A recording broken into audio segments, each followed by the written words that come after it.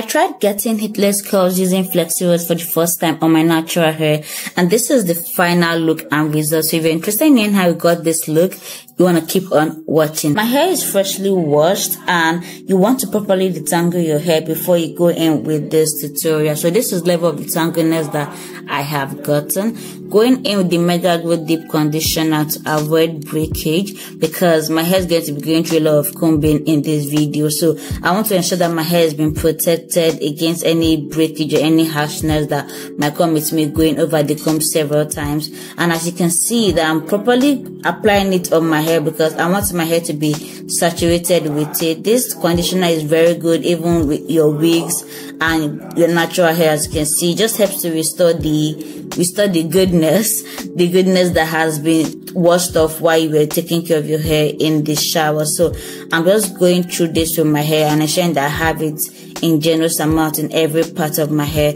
And as you can see, that my hair is looking so sleek and it's looking so saturated, and it's ready for manipulation. I'm making use of this big tooth comb because I want it to be able to go through my hair and not start making tangles along the way, if that makes sense.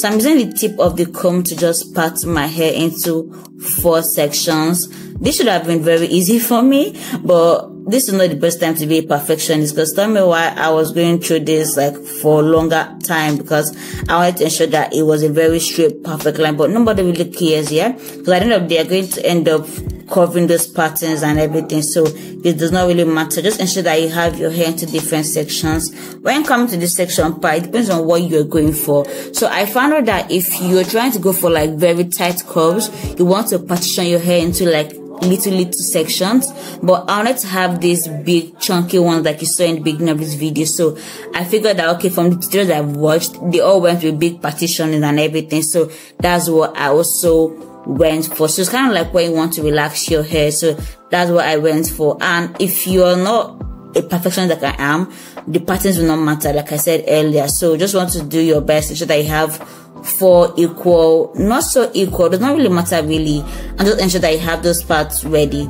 So these are the Flexi Rods I'm using. These are like the jumbo size ones. They have one that like a bit smaller in size, but they like are the jumbo ones, because like I said before, I want to go for this big loose curls pattern. So I'll like, okay, the bigger the better, if you get what I'm trying to say. So like using your one for your curves, so the bigger the size, the bigger your curves will be, if that makes sense.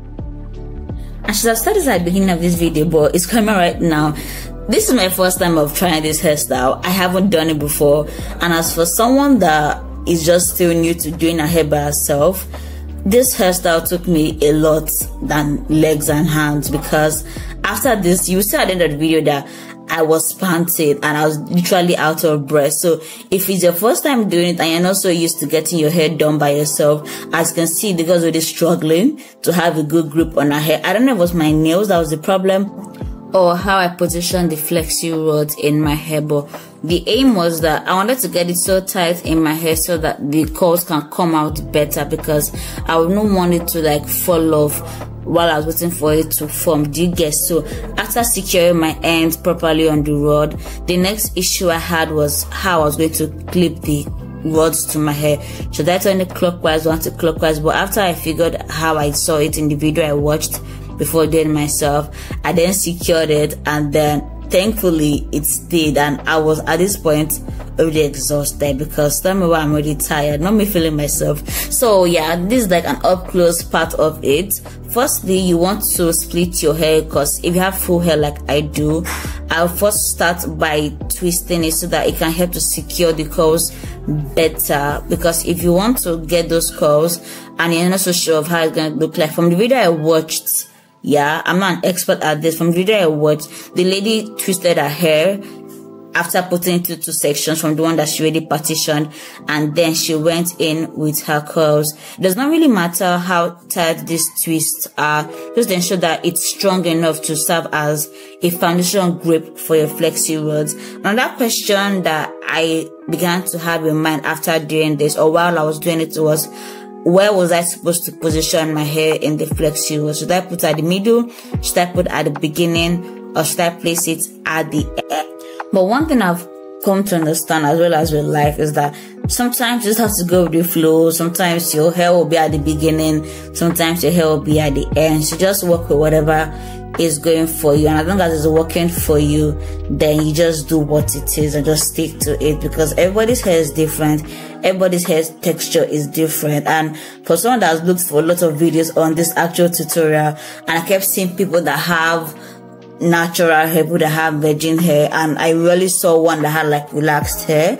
I want to say relaxed hair, like 4C relaxed hair, because the silk press relaxed hair that for people that have 2A and all that stuff. Yeah, so I didn't see anybody, and hence why the girl was really struggling. Because tell me why this part, I did it over 5 times, you guys, over 5 times. It was not even getting funny at this point, because I'm like, should I even quit? Should I even give up? But I'm like, I'm ready for you guys, so I have to stick to the end. Yeah, I just didn't know how to position my hand anymore. It's like everything I was just doing wasn't just like, what is this? Like, literally, what is going on? I was about to cry. I was literally about to cry, and my arms were really killing me at this point, because I didn't know what was going wrong. Because, for example, the first one did perfectly, so I didn't think I would have, if I even see, I was even struggling to even know how to even twist it any longer. But I figured it out eventually at the end. I can assure you that the girl's really literally sweating. So if you're someone that does not like stress, I don't think you want to try this if it's your first time doing it. Just stick to your going to the salon or using your hair rollers to get it done. But I need to see if it's actually worth the hype or not, because I'm in the era of my life where I want to be using less heat on my hair, and it was not even cooperating with me. It was not cooperating with me at all. So if you have any idea as to why this is happening, do let me know in the comment section and advise the girl, because I think I'm scared to get this done another time, because I'm still having PTSD and my arms were killing me. See my biceps, guys, it was feeling like I was in the gym, and I was never in the gym yet. So I eventually figured it out. I don't even know what I did differently. I don't even know if I said a word of prayer before I did this one again, but it was like the seventh time, and I just managed it. The girl was perspirating. The girl was really hot, and her arm was killing her. I had to even go for a water break because I was thirsty. I was so exhausted, and the fact that I had 2 more to go, I'm like, no, I cannot keep doing this. So combing my hair properly to ensure that it is detangled, and at this point I'm like, okay, let me go for color matching. For someone that doesn't even know what she's even doing, so I'm like, okay, yeah, color coordination will be doing. So I'm going to use pitch for this side and use green for the other end. So splitting it into 2 and then twisting it. This splitting part does not really matter. Just ensure that you have 2 functioning parts that you can form twist with. And when I say twist here, you just turn it above each other, as you saw me doing. And this one was pretty easy for me to do, like the first green I did. I don't know what was wrong with that first pitch I did. I don't know what was wrong, but this one was like quite easy for me to do, and I just put it in place and it stayed. Like, see your mates cooperating. And I knew that I had to do that first one because I knew that the front really matters when it comes to this hairstyle, and I didn't want to be having regret like I saw in those girls' videos that I watched earlier on. So I knew that I was going to have to go back to that one, so I needed to get this ones done properly, then take my time with it. So showing that for the last time, well, I think for the last time, so you just open it up and then you just place it above each other, like how you do twist. This is like an up close part of it, so you can see it clearly. So you just place it above each other. You can choose to go through with this to the very end if you want a different pattern of curls. So I found out from my research, yeah, I did a research before doing this video. I found out from my research that you can twist it in different ways to get different patterns. Yeah. So there are different things that contribute to how your curls will turn out at the end of the day. The first thing is the size of your flexi rod. That matters as well. The second thing is the section that you are working with. So like I said earlier, if you want like very tighter curls, you want to deal with like smaller sections of your hair. You cannot fall. You can go with like 25, 26 if you have that time. But I'm very happy I dealt with it because I was already exhausted. So the size of your rod matters. Your partitioning size matters as well. How you twist your hair around your flexi rod matters as well. So those three things come together and make a big impact on how your curls will end up looking like at the end of the day. So you can as well make those twists, and then as you're wrapping it around the flexi rod, you can also make another twist around it again as well. So just do your research and then Google how you want your curls to look like at the end of the day. Then when you find it, then just work with it, and then you can put it and replicate it onto your hair. I was struggling here, as you can see, guys, but we'll be fine. We did it at the end of the day. I guess turning it anti-clockwise was not doing it for me, so following the size and the pattern and the flow of the flexi rod was what did it for me. And then we're back to this guy. You can see he's really forming those curls, but I knew if I left it like that, it was going to be a disaster waiting to happen to me tomorrow, and I could not do without regret, because I was going to cry literally if that happened. So I took my time. I was saying a word of prayer at this point because I was tired. And see me using my mouth to straighten back my flexi rod because it's really bent in that actual position. So if I tell you guys that I went over this again, this was not the final time I went over this hair. I think this section of my hair actually had a problem. I don't know what it was. I don't know if it was the rod that was the issue or the hair wasn't dry enough. It just wasn't working. Like any attempt I made to put it in place wasn't just functioning, and the girl was frustrated. But like I said, in life, or like I normally say, you have to be patient. You have to go for what you want and be patient with it. Yes, it will frustrate you, but you know what you're going for, and then just keep at it and ensure that once you go at it several times, eventually you will get it. So I went back again. I did it. The girl was sweating. Her arms are killing her, but I went over it again, properly holding it and saying a word of prayer in my mind that God, please, God, I beg. So I did it, and this time around it stayed in position, guys. Like, I was so happy, and I learned that doing it in an anti-clockwise, when I say anti-clockwise, that actual word I just held now, putting it in an anti-clockwise position is what was not working. So I just bent it and just kept it in that place, and that's what made it stay. So you have to just figure out what works for your hair and what works for different sections. I was worried about the beginning part, this middle part that was a bit puffed up, but I was stressed. My hands were killing me, my fingers were killing. I had to crack my knuckles, and then to secure everything, I don't know if this worked, but I used this above oil sheen hairspray to just give it a little bit of moisture and just keep everything in place and just make my curls come out the more. I actually don't know if it's worked, but I see them do this in salons after doing like washing and setting, so hence why I did it. After going with the hairspray, I'm going to go in with the hair durag of mine. So the point of this is to ensure that this flexi rod stay in this actual position and there's less movement or there's less disturbance when I go back to bed at night here. So you want to ensure that all those buns are secured underneath the durag and you properly tied.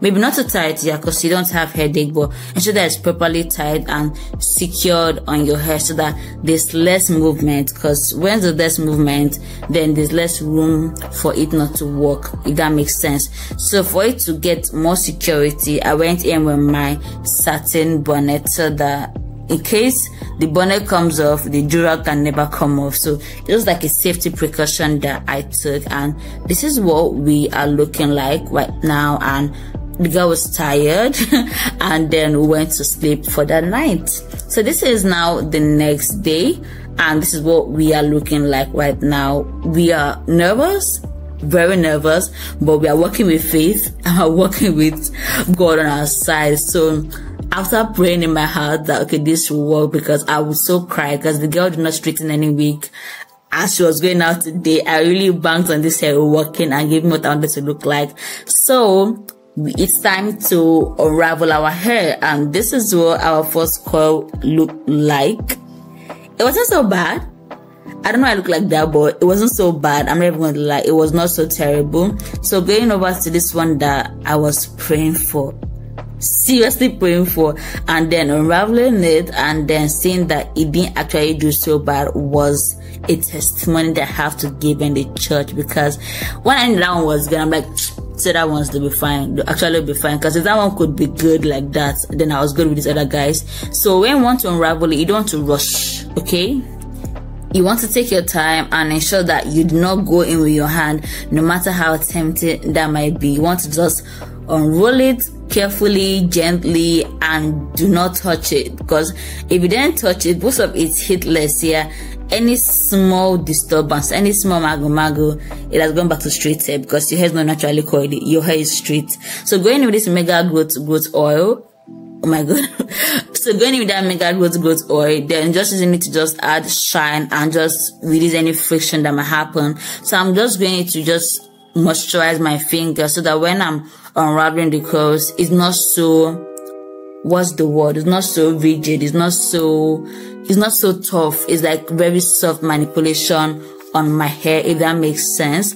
So I'm just going it gently. I'm not being harsh with my hair at all. Like I always say, you want to treat your hair how you want to be treated in life. So you're doing this attempt to just scatter everything, because I didn't want to destroy this, because we're so pretty, we're so good. But I knew what I wanted to look like, but I couldn't get that middle part of my hair to settle down for some reason. So I was doing my best just to unravel it carefully so as not to destroy the curls that are already been formed. So this part, you want to take your sweet precious time, because this is not the part where you want to rush it, because any attempt to rush this part, you are going to destroy the curls. And as you can see, I loved what I was getting. I think the right part of my head, which is where you're seeing as the left side, really did well. I didn't really understand what was going on with that front part, because I felt like it was still a bit wet. So I went in with a comb to just loosen up the beginning part of the curls, because I wanted to look much more natural. But I was going with the comb. I saw that I was straightening out the curls, and I'm like, you know what? We're gonna stop with the comb for that side. So just gently going with the comb to just make everything look according to how I want it to look like. And I was trying to just use my hand to just roll up that side so that the curls can come back together. At this point, I was semi-satisfied with how this was looking. I wasn't so sure, but I like the bounciness of the curls, as you can see. It was giving me a different look, and I was so feeling myself. I was like, period. Like, don't talk to me anyhow. Like, this was so nice. I like the fact that the curls were giving what they are supposed to give. You can tell that I really like this. I do hope you try this, and let me know what your thoughts and what your results are in the comment section. That's it for this video, guys. Bye.